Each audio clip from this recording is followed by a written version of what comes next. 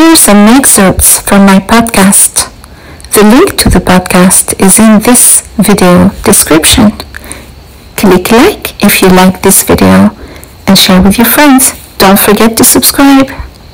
Inspiring bilingual stories for English or Arabic learners.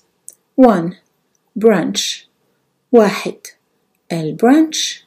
قالت القطة الخضراء بالفرنسية: Tu as 2 bananes. Peux-tu m'en donner une, s'il te plaît?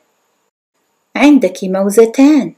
هل تستطيعين أن تعطيني واحدة من فضلك؟ The green cat said in French, You have 2 bananas. Can you please give me one? قالت أريسة: بالطبع، تفضل. Somebody on Quora just asked, what does وعليكم السلام mean?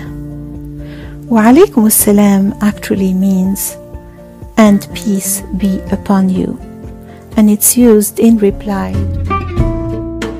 Sister in Arabic is أخت.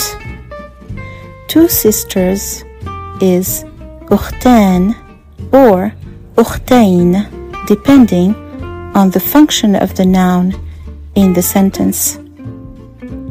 Sisters is أخوات.